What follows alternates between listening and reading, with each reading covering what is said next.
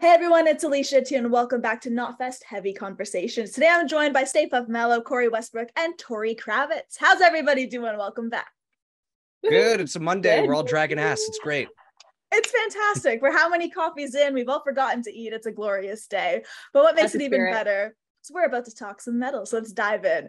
Ozzy Osbourne performed at the 2022 NFL kickoff halftime show, and NBC only aired seconds of the performance. I personally wasn't able to tune in, but my feed was absolutely being flooded with how many people noticed there was barely anything streamed. And I'm talking a full halftime performance went down here, and so many people were excited to see it. So for everyone here in the chat who also happened to be in that same scenario, what were your original reactions when you either saw live or found out how little was actually presented to fans? Tori, let's start with you.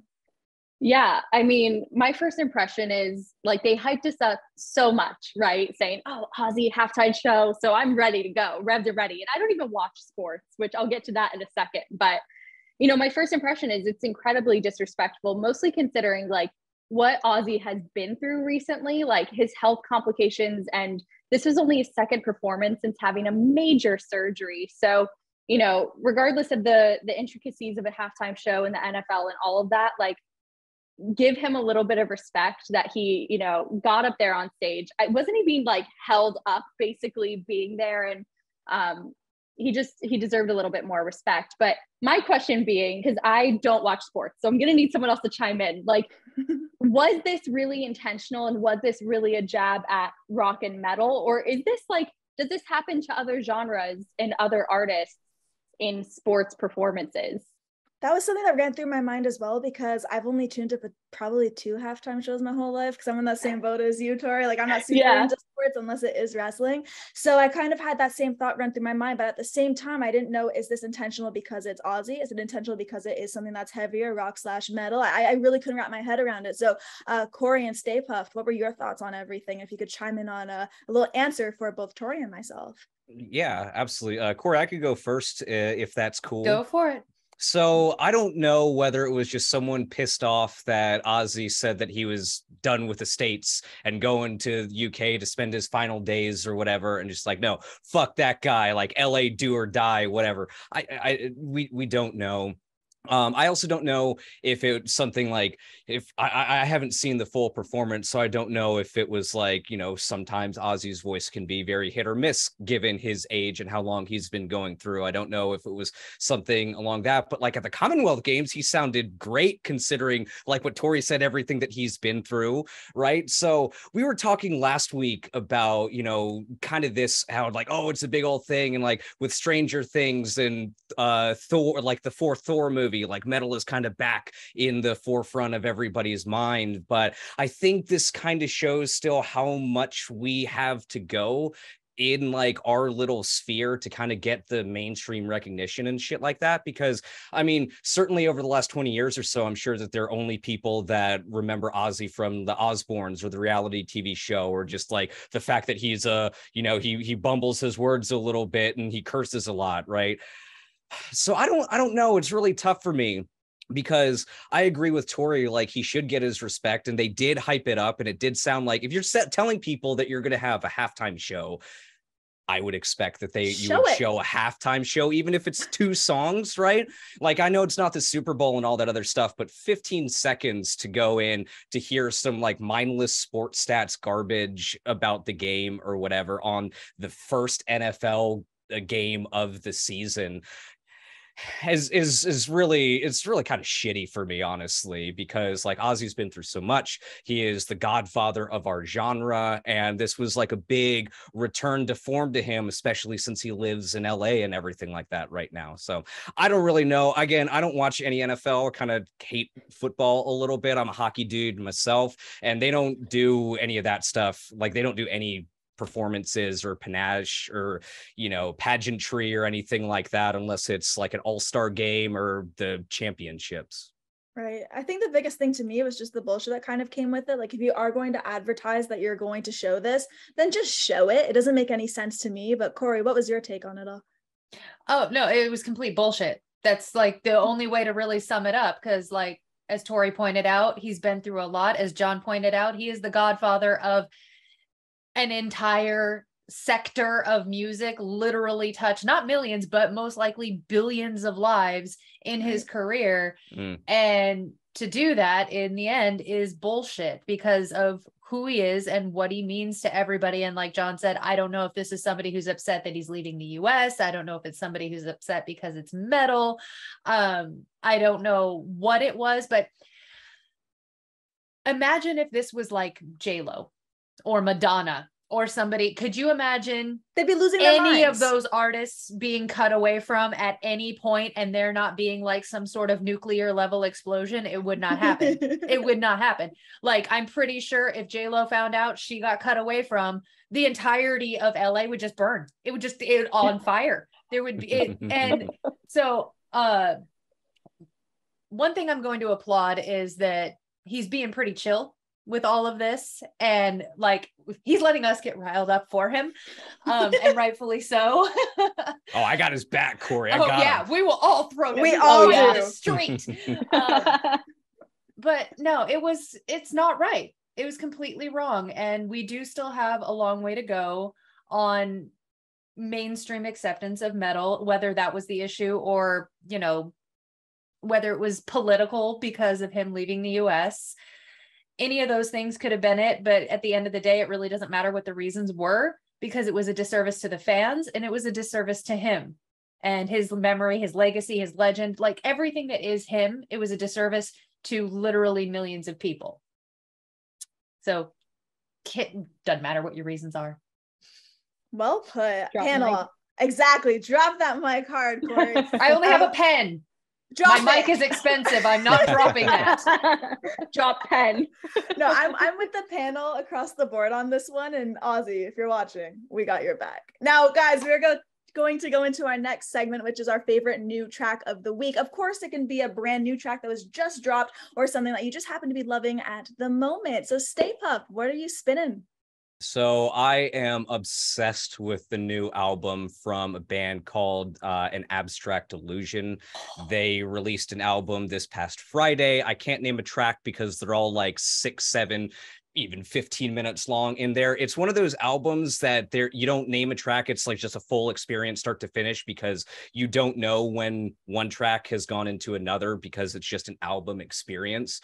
And they like, there's so much in there that they do. There's like amazing like blues noodling. It kind of is like progressive death metal, but then they sneak like a lo-fi hip hop track in one of the songs for like somehow, I don't know. But they're really, really, really cool band. It's just their second album. And I cannot stop spinning it. I put it on my headphones at night around this time in like the room like this, get everything all dim and dark, and then just disappear into this world that they weave. Because it's just, it's so good, Alicia. I'm sold.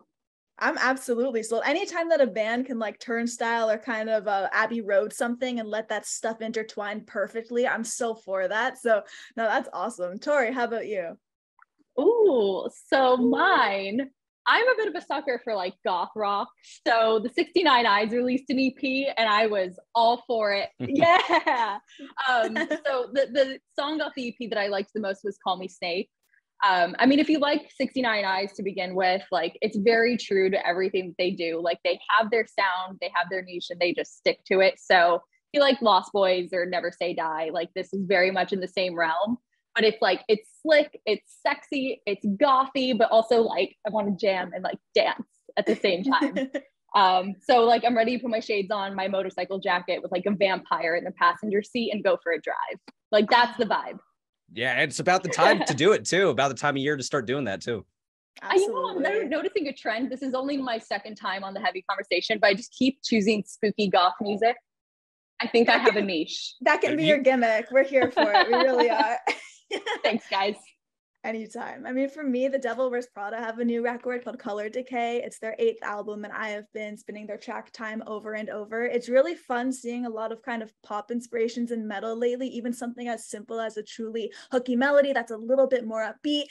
This track has a really cool vocal pattern that's fun to follow. It's super anthemic, but mostly I love how the lyricism, even though at point blank can come across really dark, they are a Christian band, and the lyricism in this whole thing about spirituality and different roads you can take. It's really cool for me to see that kind of yin yang duality of it all. So definitely check out the newest stuff from The Devil Wears Prada. And now I'm gonna let Cori take it away and tell me what she's been into. Well, I'm gonna agree with John on that Abstract Illusion album. That album, like just it gets the full Italian hands. It is so good. And the chef's kiss too. Mwah. Yeah. Mwah. Yes, my mama would be very proud of that album. Actually, no, she wouldn't. She would hate every second of it. But an album that I've been spinning a lot lately is from the band Moonraker. It's called The Forest. And when you hear that name and hear that album title, you're going to be wrong on what you think it is. It's good old school skate punk from the Los Angeles area. It is fantastic. I ordered the Coke Bottle Green vinyl. It was a Bandcamp roulette pick. I freaking love that game. That is my favorite game in the whole wide world. You have so much passion for it. I love it. I do. I love that game so much. And then, oh God, what was the other one that I was listening to? Now I'm blanking on it. Neither Moth Nor Rust is the album title. John, what band is this? Hanging Garden. There we go. I wanted to say Hangman's Chair. That was not the right band. Hanging Garden, Neither Moth Nor Rust. I finally got my vinyl in my hands yesterday. So that has been my other one that I have been spinning. And that's another one where it's just, you're going to get lost in the album. You're going to put it on and you're going to reach the end of the album and you're going to be like, okay, I'm just going to go ahead and just flip that back over to side A. And we're just going to start this journey again, because that was horrifying and delightful at the same time. Yeah, I'm glad that you got the band name, because I remember the song title and the album title. I did not remember the name of the band. I'm like, but I know it's got the word hang in it, but it's not Hangman's Chair. That's not the right one. No. The worst though is Hanging Garden. The worst is when that happens to you and you're like mid-conversation, you know deep down how much you know of that entire name. And it's like right at the tip of your tongue, and you're hoping that by the time the person's on the other end done their conversation, it's there. And most of the time, I'm sure we all get that. So. Yeah. And you're like Googling the lyrics of the song. Yeah. I know what I'm talking about. I swear I do this professionally, sort of. Well, next up's going to be a tour or festival, which was just announced that we are hyped for. I feel like just kind of like with last week as well, it's been a little bit slower for festivals. So I'm really curious to see what everyone picks up here. So Tori, kick it off. Sure. So Loathe announced a tour a few days ago. And they are going to be playing like the album everybody wants to hear front to back. I Let It In and It Took Everything. Like that is the album. They're just making fans happy with this tour. So that was just announced a few days ago, full US. That's a sick one. And John, how about you? So I'm going to cheat for the second week in a row and not have something that was recently announced, but something I'm very eagerly stoked for, which is the Bay Strikes Back tour with Testament, Exodus, and Dark Angel on it. We know that this tour was being chased by COVID in early 2020, and all of the members from all of those bands had some really, really horrific times when they caught the illness and everything like that. And the fact that 2 years later, they're able to pick everything back up and get it out there and start it over again and be like, no, we're finishing this fucking thing. We're taking it to the States. We're going to go out and do it and give everybody a thrashy good time. Sounds really great. And I've seen Testament a bunch, but I've never seen them headline a set. I have only seen them as openers for bands like Motorhead and Judas Priest or Slayer or someone like that, right? So I'm very, very excited to see a co-headlining set between them and Exodus. That's awesome. And Cori, your pick. So it's a tour that I'm excited for in concept, but they have one fatal flaw. And anybody who's ever been on Heavy Conversations or any stream with me knows what that fatal flaw is. They're skipping Oregon. But I'm going to actually shout out Machine Head right now for their small town tour that they just announced, because props to them for going to other markets. Like, as somebody who gets skipped a lot, like a lot. You guys hear me bitch about it all the time. Yeah. It's nice to see a lot of these towns that it's like, where the hell is that? Thank you, Machine Head, for actually going to where your fans are instead of just sticking to Seattle and LA and like all of the big ones. It's like, okay, yeah, you're going to sell out those shows pretty easily because it's a massive city, but a lot of your fans aren't going to be able to make it. So massive shout out to them for that tour. That's awesome. I think my pick, Destroy Boys, are on tour right now, and they're going to be in Nice. Toronto, just bringing their sweet brand of witchy pop punk to us. And I just really want to see them. I'm hoping to catch up with them. Of course, Open Mouth, Open Heart last year was one of my favorite records that dropped. So I think just seeing it live finally, and the attitude and badassness that they bring to the table is just going to be a treat. So I can't wait to see them finally and jam out to some tracks that I love. It's going to be a good week ahead for live music for sure. But okay, Destroy My Rules. They're so good. Great. I know I think we both had them on our shows like last year a couple of times. So just the fact that now we get to see everyone and all these bands we're kind of mentioning right now on tour finally, it's so nice. We love it. But I want to say thank you so much to everyone for joining us today. And of course, my fantastic panel of Staypuft, Mallow, Cori, Westbrook, and Tori Kravitz. I've been Alicia Atout, and we will all see you next week right here on Heavy Conversations. Bye, everybody.